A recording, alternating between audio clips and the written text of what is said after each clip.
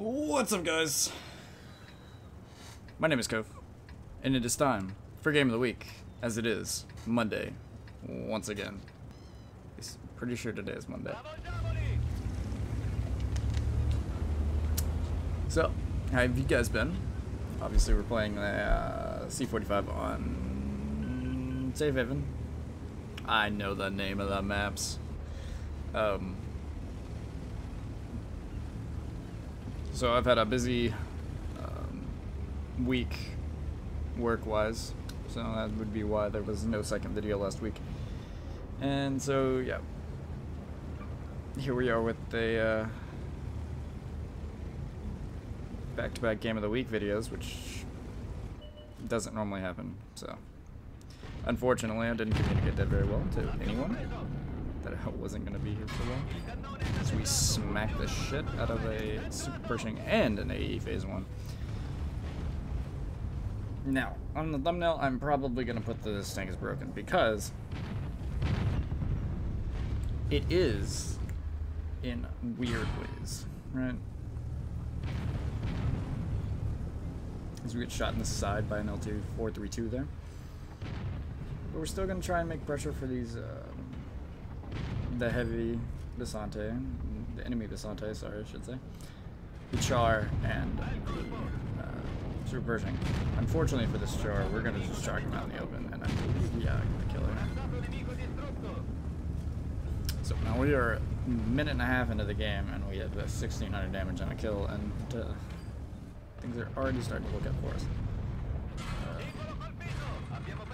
Our team is finally starting to scout the crossing, which allows us to put up a big, not really a big, it's just a 346 into the LT-432, which is always pretty fun. Now,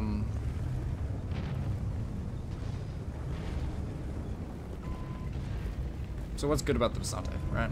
It's 10 degrees of gun depression, chieftain style turret with very small cupola and like no real weak point on the front of it. The upper hull is pretty good also. However, the bad thing about this tank is most certainly the gun handling. Basically everything about the gun handling of this tank is pretty garbage. The mobility is not, it's not great, but it's not so bad that it nerfs the tank.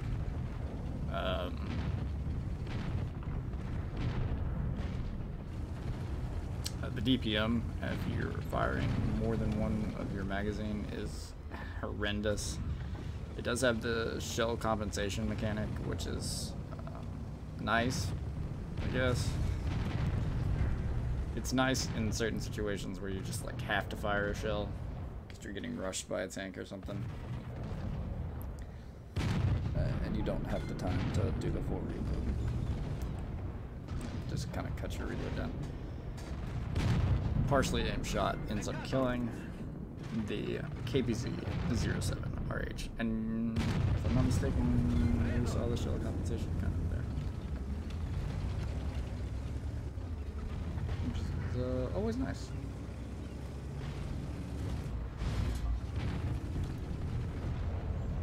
I'm gonna be honest, I'm not 100% sure how the shell compensation works. Because the replay also looks bugged, so... Oh, there we go, now it's working correctly.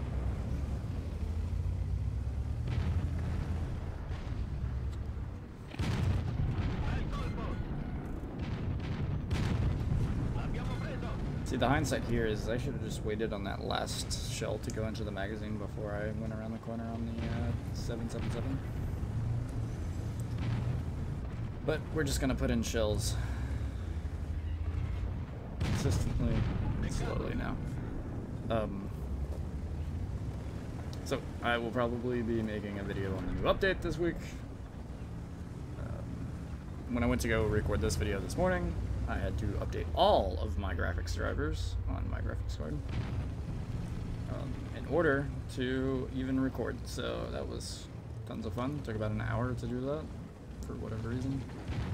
Also, if I don't make another video this week, it would be because there are like 3 massive storms coming towards me with quite scary potential. They're going to end up having tornadoes, severe thunderstorms, all kinds of stuff, because welcome to Tornado Alley is what the weather is going to be saying to me in the next couple of days. Now, we're driving towards the SD1 here because we have no chance of getting to that Indian Panzer.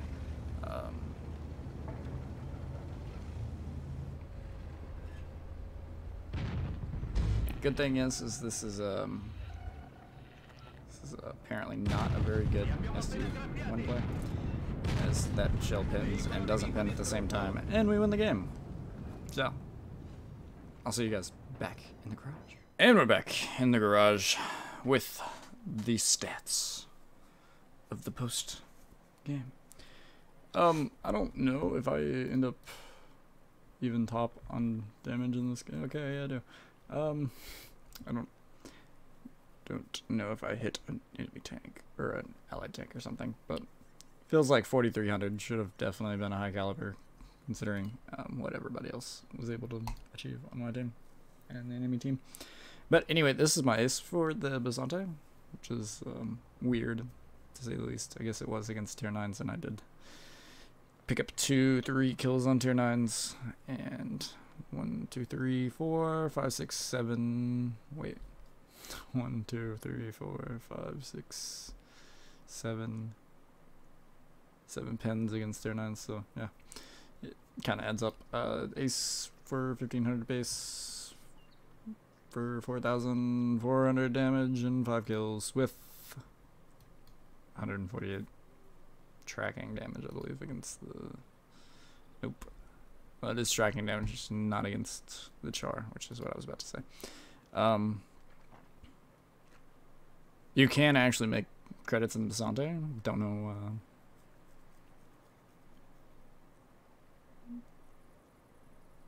a lot of people can't, because Bisonte is kind of one of those tanks where you feel the need to fire gold, because it's not like the Renegade, in the fact that the Renegade has like 230 millimeters of pin on its standard rounds. The Bisonte has 218, so